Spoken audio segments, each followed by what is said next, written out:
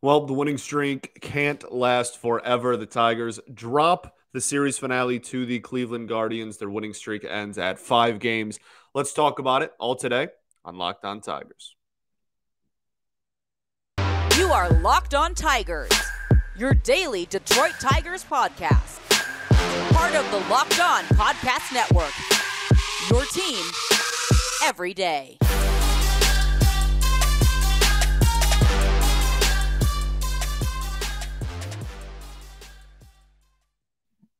What is up, everybody? Welcome back to another edition of Locked On Tigers. I'm, of course, your host, Scott Bentley. Today is Thursday, April 20th, 2023. Thank you for making Locked On Tigers your first listen every single day. We are free and available wherever you get your podcasts, including YouTube, part of the Locked On Podcast Network, your team every single day. All righty. Well, as we said in the cold open, the Tigers do drop a baseball game. They were not going to win out. I hate to break it to y'all, and certainly they didn't with a loss to the Guards here at home. Still won the series. We'll still get to the kind of overall outlook at the end of the show, but let's talk about this ball game. A 3-2 loss to the Cleveland Guardians. Winnable game yet again. Like a game that they were never in the driver's seat for. They were always kind of, it was either tied or they were losing the entire game, but a game in which they had opportunities to score. They had opportunities to take the lead. They had plenty of opportunities to tie the game.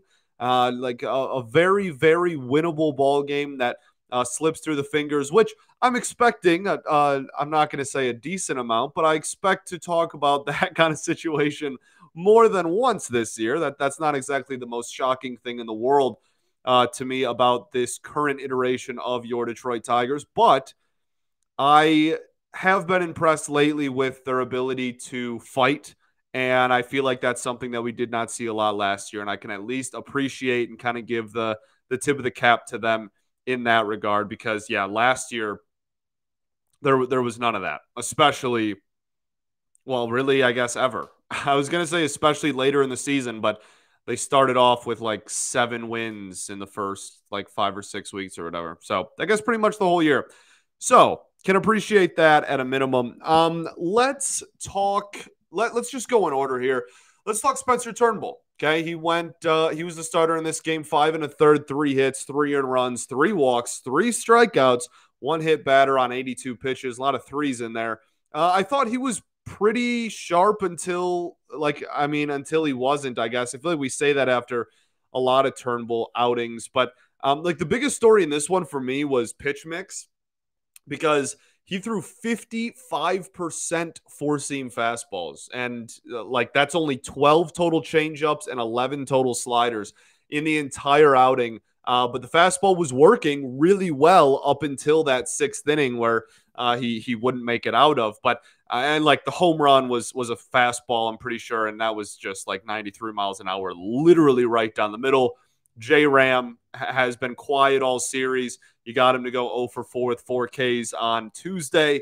It was bound to happen. The Tiger Killer himself, Jose Ramirez. But first 5 innings again. The fastball was really working. That was nice to see at least. And like 5 innings of shutout balls. Still some pretty apparent command issues, and like before the 6th as well. Don't get it twisted. Like I'm not gonna sugarcoat the outing or anything. But it did seem like he seemed to unravel more as he went deeper and deeper into the ball game. And I would say outside of the first start, that's been a pretty consistent thing throughout all of his outings. Like the 6th inning is tough. And this is still only his 4th start back from not pitching for like a year and a half, almost 2 years. So like I'm willing to give him some time to continue building up, especially if the first 4 or 5 innings, which consistently over the last 3 starts since, the first one was awful. Since his first start, the first few innings, first 4 or 5 innings have been really solid. So I'm willing to continue to let him see if he can kind of stretch his arm back out, get to a point where he can consistently be in that in pitching still good baseball in that 6th inning there. But something that I've noticed across the last few starts as well. And yeah, the pitch mix was really the main story for me in this one, to be honest. Like 6 whiffs on the fastball alone, great number, really solid. Always good when you can get swings and misses on your 4-seam fastball. That means you're keeping the hitters honest. You're really mixing your pitches well, or you're just going off script of what you usually do. I think this was somewhat of a combo of all three, because usually he throws the slider a lot more. But this one, like, he only had 7 whiffs total. He had 6 on the 4-seam fastball. That means he had 1 total swing and miss on everything combined that was not a 4-seam fastball. So the slider has been super inconsistent usage-wise, like this season. We've seen outings in which he's thrown the slider literally more than any other pitch, fastball included. And then we've seen outings when he just like hasn't thrown it at all. And it's been pretty, this is even number. This is 4 outings. It's been pretty split in half in that regard. It's a weird thing. Maybe it's a feel thing early on. He just knows whether he has it or not. I don't know. But like in this one, he didn't really go to it that often. 11 sliders thrown in this entire outing, over 80 pitches. So something to keep an eye on is just like his continued evolution and development of his pitch mix, because it's been I don't know, a roller coaster, I guess, so far this season. And so, yeah, all in all, I don't think it was an awful outing. 3 runs and 5 1/3 isn't great. But again, shutout through 5 and left the game with a chance for the Tigers to win. Like, that was, again, a very winnable baseball game. And I guess, like, looking big picture, pitching throughout this entire series, you gave up runs in 2 innings in a 3-game series to the Cleveland Guardians. The total was what, 5, 6, 7 runs, however many, I can't even remember. Was it 3-2 the final of game 1 yesterday? I don't even remember already. But like, obviously the shutout against in one of the doubleheader games as well. Like, this was a successful pitching performance from inning 1 of this series all the way through game 3. You gave up runs in just 2 innings all series to a really good baseball team with a guy in the middle of the lineup specifically that historically absolutely destroys you. He's got like a 990 career OPS against the Tigers. So I'll take it. I still working out and ironing out some command issues, as I said. Still want him to get stretched out more and look better deeper into ball games. We still got plenty of stuff to address as far as Turnbull goes, most of it command oriented, but I'm not going to complain too terribly much about this ball game. The Tigers had a chance to win if the offense came through a little bit more, which has been an issue a lot this season already, and we'll get into that later in the show. But first, I got to tell you all about our friends over at Built Bar. If you're looking for a delicious snack, but you don't want all the sugar and the calories, then you need the best tasting protein bar ever. That is Built. You have to try it. If you're like me, you want to make healthier snack choices, but you don't want to compromise on taste, then I have just the thing for you. Built Bars and Built Puffs. They are healthy and taste amazing. Seriously, they taste so amazing. You won't even think they're good for you. They're a candy bar taste, but they have the macros of a protein bar. They're unbelievable. And they're covered in 100% real dark chocolate, which is one of the many reasons that makes them unbelievable. It's healthy, yet covered in real chocolate. They come in flavors like peanut butter brownie, cookies and cream, churro, my favorite, all across the board. They're coming out with new flavors all the time. I don't know how they do it, but they always make a great tasting bar that tastes amazing. Only 130 calories, 4 grams of sugar, and a whopping 17 grams of protein. You also now don't need to wait to get a box. For years, I've been telling you all to go to Built.com. You still can go to Built.com. But now you can go to your local Walmart or Sam's Club and get specialty flavors as well right there in the store. A 4-bar box at Walmart, a 13-bar box at Sam's Club, or still go back to Built.com. However you do it, get your hands on some Built Bars today. All right, everybody. Welcome back here. Segment 2 of Locked On Tigers. I appreciate y'all. Thank you for making us your first listen every day. Shout out to the people that do tune in every single day, the everydayers. Tomorrow, what are we going to do tomorrow? Off day for the Tigers. We'll definitely preview the series ahead against Baltimore in that one. But maybe talk about organizational news and notes, kind of catch up. We haven't had a chance to catch up on stories because there's games every day. So, yeah, we'll still have a nice Friday show to send you off into your weekend tomorrow.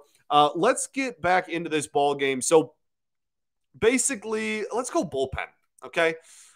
This bullpen has been really solid pretty much ever since I came on air and was like, this bullpen looks really rough, which is just like how it goes. That's fine. And I still have a ton of questions, large sample size, about who are we going to use in certain situations and about the ability of some of these dudes to last in this pen throughout the course of the season. But credit where credit is due, they have not given up a run in quite a long time at this point, the bullpen. And we're dating back to like last week. So really, really solid stuff. We talked about it a lot in the Giants series. We talked about it a lot in obviously the Blue Jays series for opposite reasons. And then this series was a bullpen masterclass. I don't think they gave up a run the entire series. So really, really solid stuff. Tyler Alexander, 1 2/3, 1 hit, no runs, 1 walk, 2 strikeouts.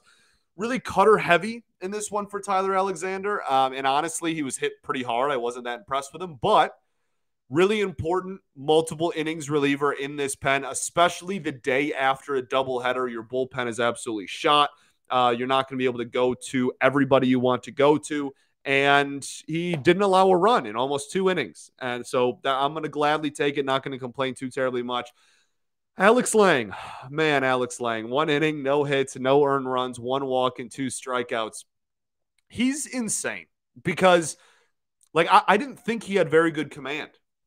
I really didn't. I didn't think he was that sharp as far as command goes in this one, but his stuff is just so ridiculously, disgustingly gross. It's vomit inducing that like he still gets chases. He still gets a ton of check swings and chases and bad swings that make hitters look like fools and gets out of the inning unscathed despite the walk and all. And I think he stole the base as well in that inning.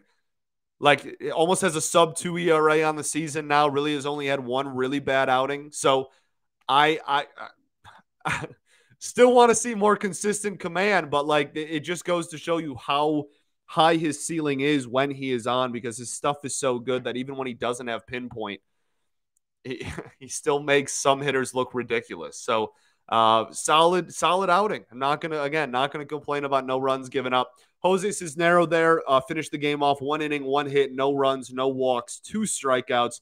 Super fastball heavy in this one, and the velo was around 94, 95, which is good to see, considering early in the year it was kind of down.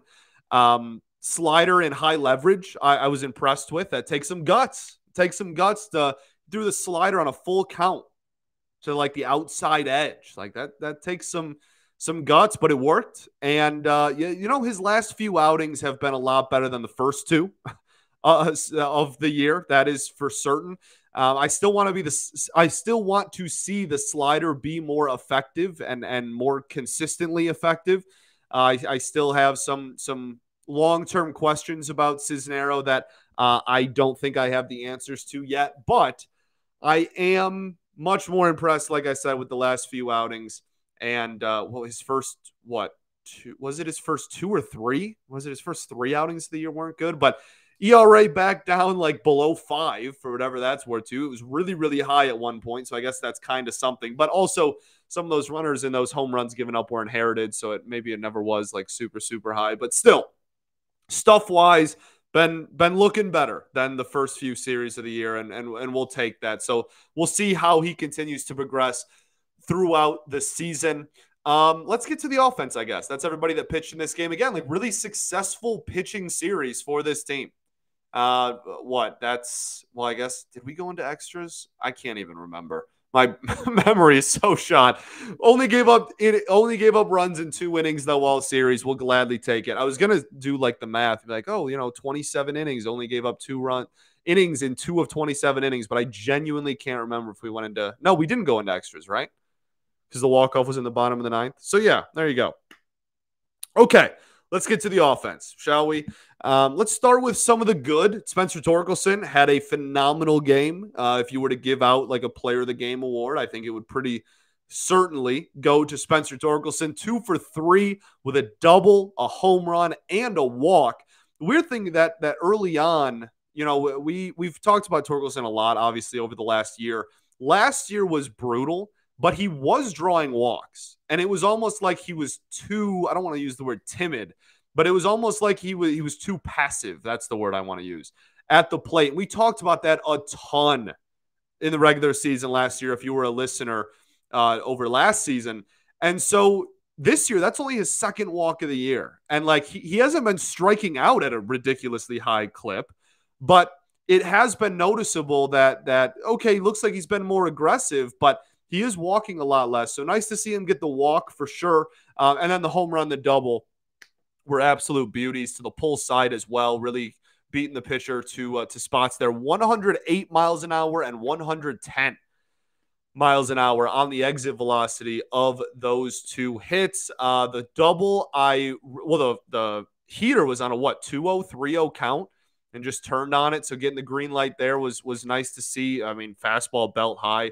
Not going to see a better pitch than that in the AB. And then the double, was a curveball that was tried to be a high curveball right at the top of the zone and just dips too low, caught way too much of the plate. And, you hang, we bang. And he gripped it and ripped it into left center field. So good day at the plate. Even his last AB against Class A, like that almost dropped. And you want to go opposite way there if you can. Like he's going to jam you inside consistently. That's what Class A does. Just cutter inside, and especially to righties. And so you want to try to drive that the opposite way with less than 2 outs and a man on second.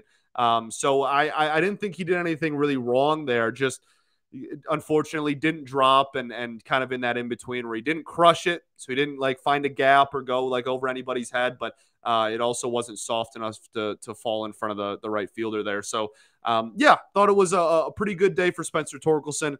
Kerry Carpenter, 2 for 4. Another day, another carry barrels, baby. I don't think he actually had a barrel in this one, but he's looking great at the plate. He really is. Like even when he's not crushing the ball to right field, which feels like he does like once a game, he's hitting the ball really hard and putting it in play consistently. No strikeouts in this game. And again, like 2 for 4 in the 3 balls he did, 3 of the 4 balls rather that he did put in play, exit velocities of 92, 91, and 100 miles an hour. Just crushing the baseball. Hope Cal Quantrill's okay, by the way. I'm recording this right after the game, so I don't have an update on him. Obviously, Kerry Carpenter had a very, 92 mile an hour comebacker there, hit Quantrill in the ankle, foot, lower leg area, and he didn't pitch after that either. So hope he's okay. That's a really fun guy to watch pitch, and obviously don't want to see anyone get hurt ever. So. But Kerry Carpenter, really, really successful day at the plate yet again. And if it's not apparent at this point, it is apparent at this point. I was going to make an analogy there, but there is no analogy to make. It is very apparent that he is not only going to be in the lineup, but he is going to bat in the heart of the lineup against every single righty we face for the foreseeable future, which is a good thing. We'll gladly take it. We love somebody who his OPS is in the mid or high 800s at this point. Really, really nice start to the season. Riley Green, getting to some of the maybe not so great. Let's get into Riley Green after the break, okay? Let's do that. First, though, I got to tell you all about our friends over at eBay Motors. For a championship team, it's all about making sure every player is a perfect fit. It's the same when it comes to your vehicle. Every part needs to fit just right. So the next time you need parts and accessories, head to eBay Motors. With eBay Guaranteed Fit, you can be sure every part you need fits right the first time around. Just add your ride to My Garage and look for the green check to know a part will fit, or your money back. Because just like in sports, confidence is the name of the game when you shop at eBay Motors. And with over 122 million parts to choose from, you'll be back in time for the game in no time. In time, in no time. After all, it's easy to bring home a win when the right parts are guaranteed. Get the right parts, the right fit, and the right prices on ebaymotors.com. Let's ride. Eligible items only. Exclusions apply. All right, everybody. Welcome back here. Third and final segment of Locked On Tigers. Tigers drop this ball game 3-2. So let's get to some more of the offensive storylines. Maybe talk about the areas in which the Tigers struggled, because in my opinion, the offense is why this game was lost. I'm not going to complain about 3 runs given up over 9 innings to again, a team that's going to win around 90 games this year. Like I'm not going to complain too much about that. And the offense just continues to really struggle with runners in scoring position, starting with some individual performance. Riley Green, 0 for 4 with 3 strikeouts, and the one non-strikeout was, not surprisingly, a ground ball to the right side of the field. Took some really hittable pitches in this one as well. And AJ Hinch was asked about it after the game, and he said that he's going through some growing pains, is what he called it, and still has confidence in what he's trying to do and his approach and all that, which I agree with. His approach is not the problem. It's when he gets hittable pitches. It's about, we've talked about that at length already. We're not even 20 games in. We've already used that analogy about 50 times, marrying approach and execution. But it's a frustrating time for sure, and I'm sure it is for him too. Clearly, some adjustments still need to be made. And, people talk about his swing all the time. And, objectively, so far across his entire major league career, spring, this season, last season, etc., just ground balls like crazy. And we've talked about that a lot dating back to last season and haven't stopped talking about it because it hasn't gone away. So, need to see some adjustments and some improvements in that area. And then obviously 0 for 4, 3 Ks is never a great day for somebody that's hitting third in your lineup. So we'll see what happens, but is the sole reason we won a game this series as well. So we'll see. We'll see. He's still got a lot going for him and still is really good in a lot of areas. DH in this one as well. Matt Vierling getting the nod in center field. Zach McKinstry, pinch hit bomb. The OPS is like around 700 now. I'm pretty sure it's up around 700. 250 batting average, brings you some versatility. Still not sure he's long for the 162 game season to be up here all year, but we'll gladly take it. And he's clearly a platoon option that again provides some versatility. And he's made some big plays in close games so far. Like he really hasn't been. I know when we brought him in, it was kind of a head scratcher and whatnot. And again, I'm still not confident he's going to make it even through the season, but not a bad start to the year for Zach McKinstry, batting down there, usually in the 8 or 9 spot. Has had some really big moments defensively and at the plate in the last 4 or 5 games. So we'll take it. What else? Tyler Nevin, 0 for 4. Big at bat late, fouled off a lot of pitches there. Nice to see, but also got a lot of 98 right down the middle. Now, again, Nevin is kind of so far in his career been more of a 4A player, and Clase's cutter is, one of the best pitchers in the entire game of baseball. So, and he's one of the best pitchers in the entire game of baseball. So we're not going to be, that's ridiculous or whatever. Still an 11 pitch, 10, 11, 12 pitch at bat there late in the game with runners on. And almost dropped. It would have been a BABIP hit for sure, but almost dropped. So nice to see that at bat late, but still for a guy that destroyed AAA pitching before getting called up, need to see some of that so far. I think he still only has 1 hit as a Tiger. I think 1 hit, 1 walk, 1 hit, 2 walks, something like that. So need a little bit more production out of him. Eric Haas, 0 for 4, just no power so far this season. The batting average isn't awful. I think it's around 250. And he's not going to hit for a high average. That's going to be about where he sits in the mid 200s. He's never been a high walk rate guy, and he never will be a high walk rate guy. So you're never going to get this OBP hitter either. Pretty much, I don't want to say all, because again, he will hit in the 200s. He's not, old Jim, who had him done, I guess is who I was thinking. I was going to say Jim Tomei, kind of similar thing later in his career, but certainly not in his prime. But, he's not like elder statesman Adam Dunn, where he's going to, only have a high slugging percentage and have a no batting average. He's going to hit for a decent clip, but he needs pop to be valuable at the plate. He needs to slug in at least 430, 440, 450 range. And that's where a lot of his value has come at the plate so far in his major league career, is having a really nice slugging percentage and destroying fastballs. And so far this year, we just haven't seen that whatsoever. And, we've already talked about it all kind of a few times already this season, but he's a slow starter, and he has been kind of his entire last year. He got off to a really slow start, an abysmally slow start, and then turned around and was still the best hitter on the team after game 162. So hopefully he can turn it around, but definitely kind of a frustrating start to the season in that regard. I think his slug is literally in like the mid 200s, like just no extra base power whatsoever. And then Akil Baddoo, before we get into kind of the team outlook and then wrap up the show, 1 for 4. The big hit late was nice, but, it was nice to see it drop, but not a fantastic at-bat. Honestly, since his first series, like when he first got called up, first series, I thought he looked pretty solid. And since then, he really hasn't. This series especially just kind of looked lost at the plate, to be honest with you. Really uncompetitive, like not good at-bats. And look like he's batted 5th both of the last 2 games. I either need him not batting 5th or I need him to turn it around. Preferably, I think both. I don't like, honestly, I would prefer he turns it around and still doesn't bat 5th, to be completely honest with you. But we'll see what happens. We'll see how the next series or 2 treats him. But especially with the emergence of Kerry Carpenter and whatnot, I know that with Meadows gone, we're kind of still an outfielder short, and Vierling hasn't really been tearing the cover off the ball either lately.